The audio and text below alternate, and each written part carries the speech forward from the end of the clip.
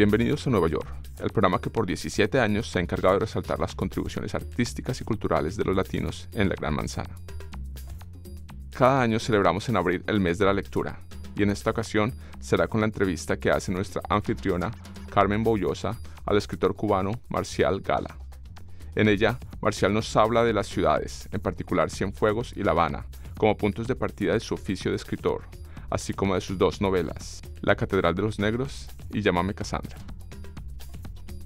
En Queens, entrevistamos a Andrea Salazar, una colombiana a la que le pronosticaron 6 meses de vida y que, hoy, después de 5 años, nos presenta un testimonio en donde su fe y su búsqueda de estilos de vida más saludables la han llevado a ver el cáncer como una oportunidad de cambio.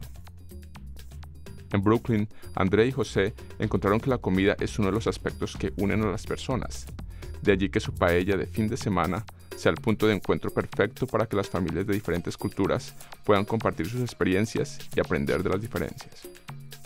Y ahora vamos con Carmen Boullosa y Marcial Gala. Bienvenidos a Nueva York. Soy Carmen Boullosa.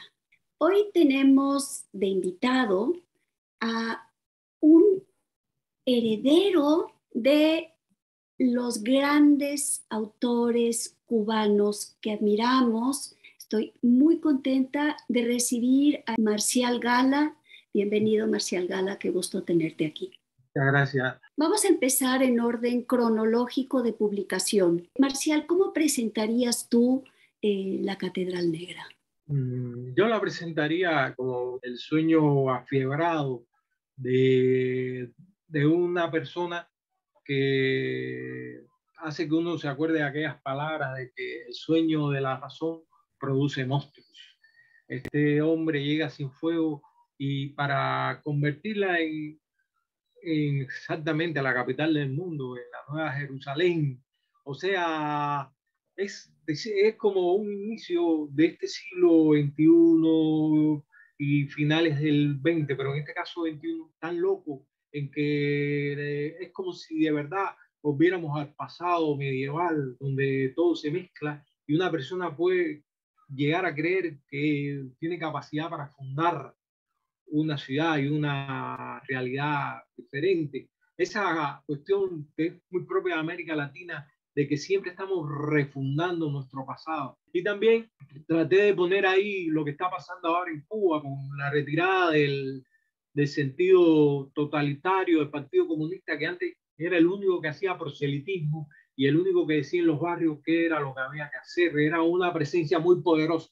Pero con la pérdida de poder de ese partido, a pesar de que lo han tratado de respaldar, el barrio cubano está lleno de otras voces, por ejemplo, los cristianos evangelistas, la santería, los testigos de Jehová, los partidos disidentes, otras voces ya atraviesan el sentido del barrio cubano, y quizás eso lo quise yo reflejar en la Catedral de los Negros. ¿Por qué elegiste esa ciudad y no La Habana? Yo nací en La Habana Vieja, justo antes de que la ciudad se convirtiera esa parte de la ciudad se convirtiera en un lugar histórico, turístico, donde la gente lo visita, donde hay calles hermosas, pero en ese momento la ciudad era oscurísima, había un tremendo olor a gas, era un sitio completamente abandonado con respecto a otras zonas. Parecía que el destino de La Habana Vieja era hacerse pedazo. Y mi papá se había graduado de ingeniero recientemente y de pronto le ofrecen un trabajo en Cienfuegos y nosotros nos mudamos para allá.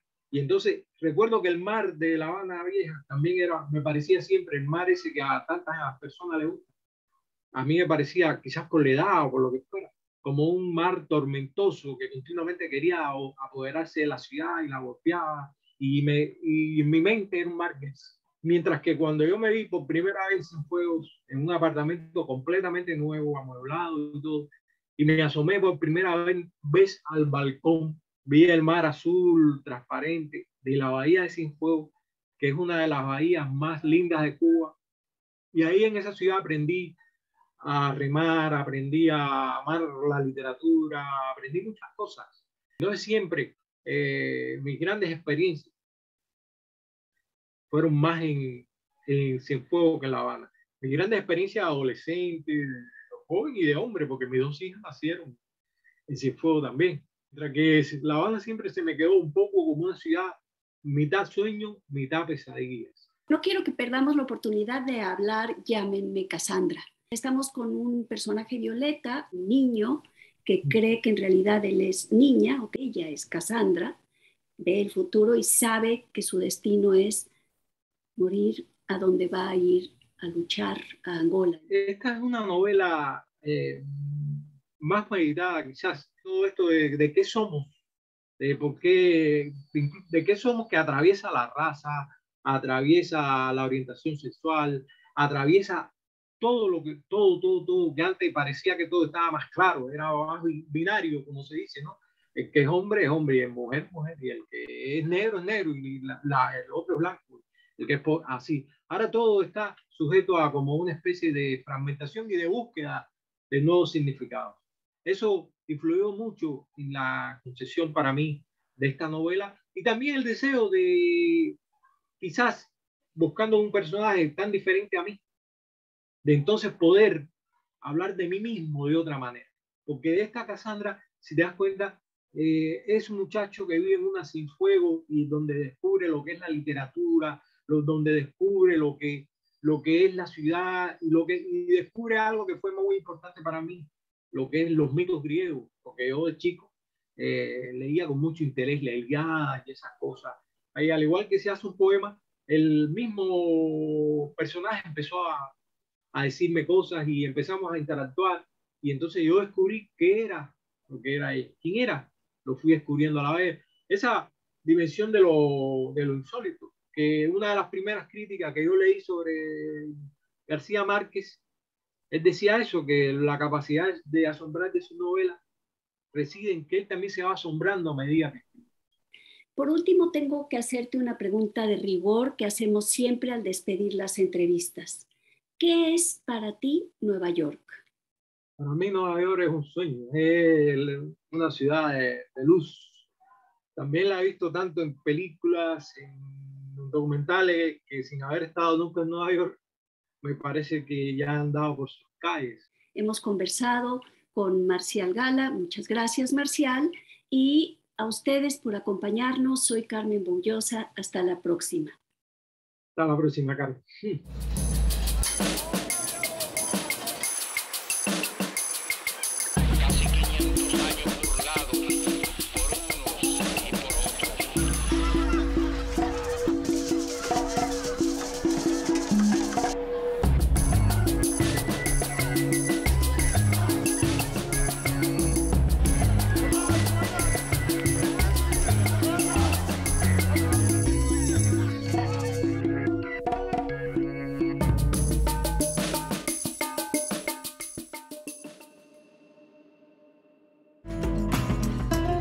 Mi nombre es Andrea Salazar, yo soy de Colombia, tengo 36 años, estoy viviendo acá hace año y medio porque sé que acá en Estados Unidos pues como tal hay muchas más opciones, más estudios y más cosas, porque en Colombia me desahuciaron, me dijeron que no tenía sino un año de vida.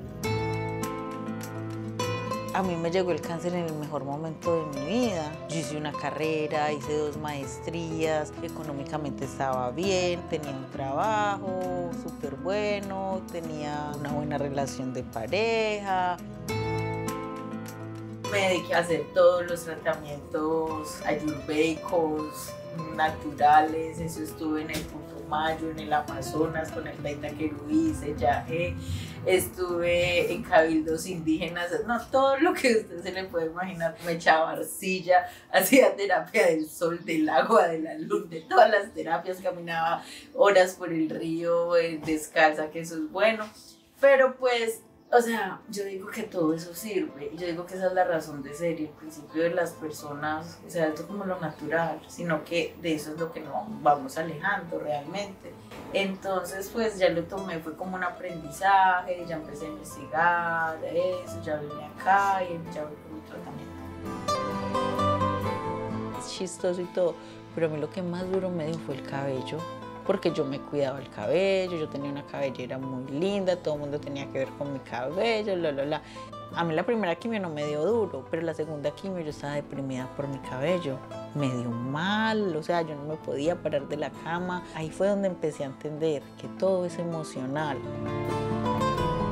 Amor, agradecimiento y certeza es lo que tengo tatuado en mi casa. Porque yo pienso que es la base como de todo. No cambié solo físicamente, sino que cambié como persona, crecí como mujer, como ser humano, porque uno está como sumergido en lo que es la sociedad, el que tiene el mejor carro, la mejor casa, la que no tiene barriga, el pelo más largo, la pestaña más larga, ¿sí me entiendes? Ese tipo de cosas, y obvio, eso es súper importante, pero al fin y al cabo eso es banal. El amor de pareja con un diagnóstico de cáncer es algo muy complejo. No solo por la parte física, sino por cómo se vuelve uno muy emocional, de mucho mal genio, a veces no quiere que le hable, porque la quimio a uno le da menopausia. Incluso yo, teniendo cáncer, he tenido varias parejas y recién, como al año de estar con el diagnóstico, conocí a una persona y era muy lindo conmigo. Y yo a veces llegaba, yo era toda grosera, hasta que un día yo caí en cuenta de eso. Yo dije, bueno, pero yo ¿por qué soy así? El amor propio es lo que más juega ahí, porque si usted no tiene nada de amor propio, pues más se deteriora, porque como es emocional, es tan emocional, entonces claro, usted verse feíta y todo, pues se va a ver mal, y si no se quiere, y si no se hace cositas, y si no se anima a salir y todo, entonces pues se va consumiendo y se va consumiendo y se muere. Mi prioridad y mi preocupación es mi familia, mi abuela, mi mamá, mi hermanito, que yo veo por ellos. Yo les digo que estoy en tratamiento, que estoy muy bien y todo, porque es que tampoco me parece justo con ellos. Yo digo que también es un acto de amor, porque ellos bien lejos. La mamá es la mamá, ¿sí me entiendes? Siempre va a querer estar pendiente de uno, cuidarlo, quererlo y todo. Entonces, yo siento que decirle a ella que estoy muy mal, que estoy en etapa 4, que soy terminal, y ella no poder venir, no poder hacer, o sea, siento que le voy a generar más dolor. Trato de comer muy sano, mira, puras semillitas, cosas orgánicas. No como casi arroz, como quinoa. Hago pancakes con harina de almendras. Y bueno, no uso mantequilla, sino ghee. Otra cosa que de pronto he aprendido mucho y que me gustaría, y que lo hice con los 2 médicos que me trataron en Colombia, son 2 cosas con este diagnóstico. Una, no le digan nunca a la gente que la comida no tiene nada que ver, somos lo que comemos. Y que no le digan a las personas que tienen 2 o 3 meses o 1 año de vida, que eso no lo pueden decir, o sea, porque mucha gente cree que el médico es el que tiene la razón. Porque a mí me dieron un diagnóstico de 1 año de vida y ya voy para 5 años, gracias a Dios.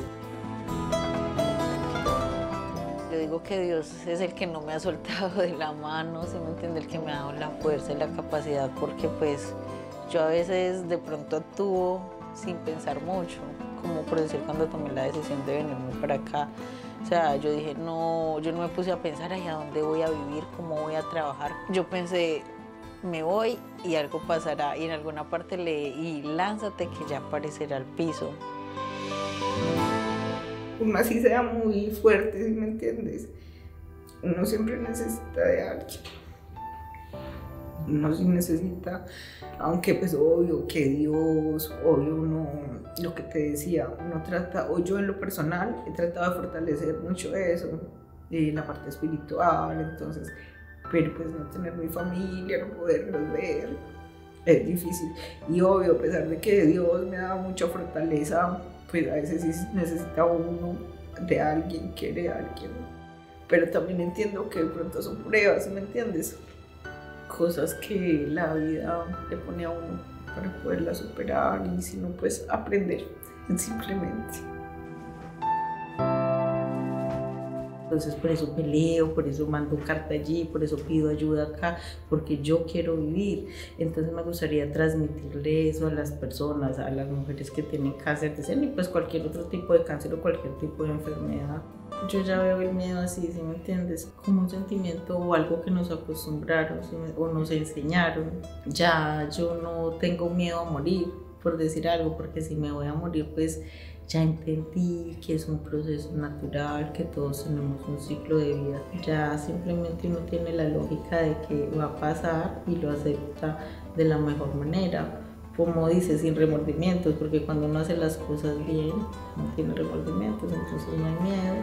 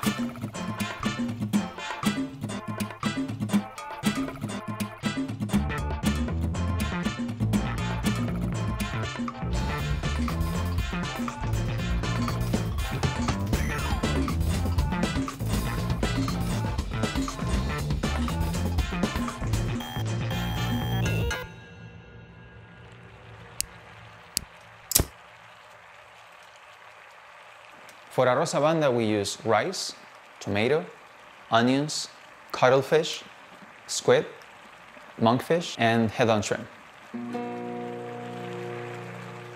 In my household, it just happens that my husband is Colombian, my daughter is American, and I am Spanish, so I am the only person who has grown up with that tradition, and I really want to pass that on, especially to my daughter, as an important piece of heritage.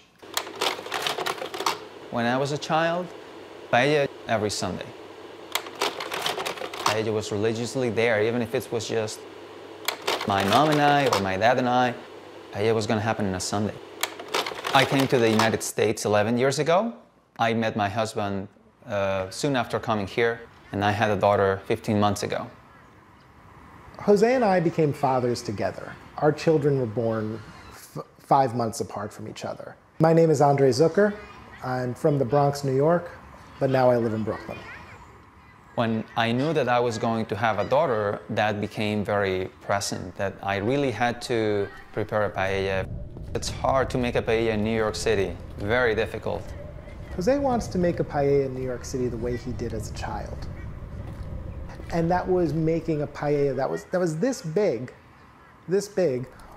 That means that he needs to build an open fire and put a gigantic pan on top of it.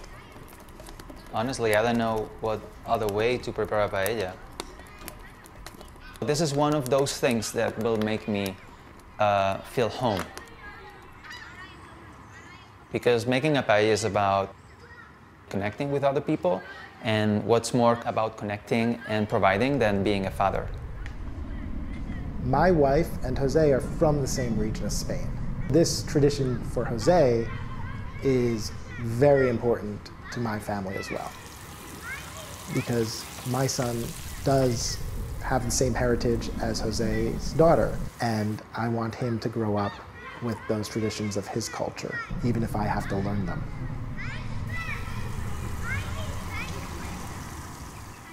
Being a father is the hardest thing I've ever done, and it's the biggest journey I've ever taken. And what I quickly realized is that I can't take this journey alone. If Jose needs to do this to be a father, then I want to be a part of that because I need Jose so I can be the father I want to be. In the early days when I moved to the United States, clearly I was not able to make a paella, and that made me feel very homesick. It made me feel very sad that I was not able. I got used to it, but it made me feel homesick, yes.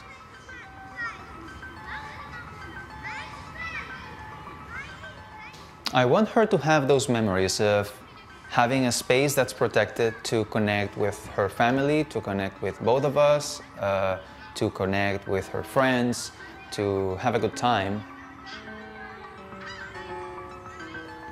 Every father wants to pass traditions to their family and to their kids. That's why it's very important for me to cook paella every Sunday.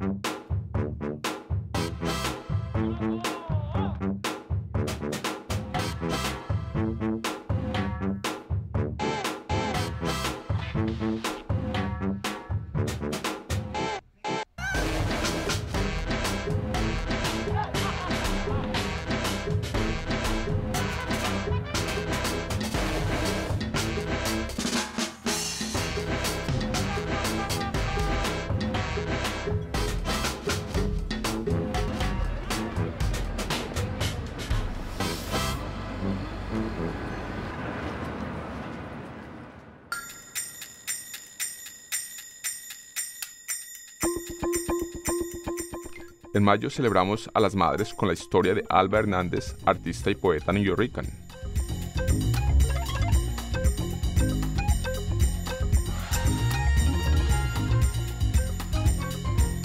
Y los jóvenes Carlos Vaca y Melissa Valencia, quienes comparten sus experiencias de inmigrar a Estados Unidos como refugiados por ser víctimas de la violencia política en Colombia.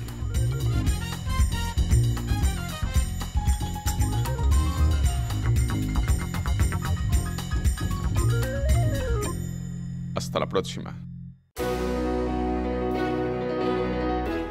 Todos los pueblos de habla hispana del mundo entero están representados en Nueva York. Contáctenos tv.cuni.edu/Nueva York.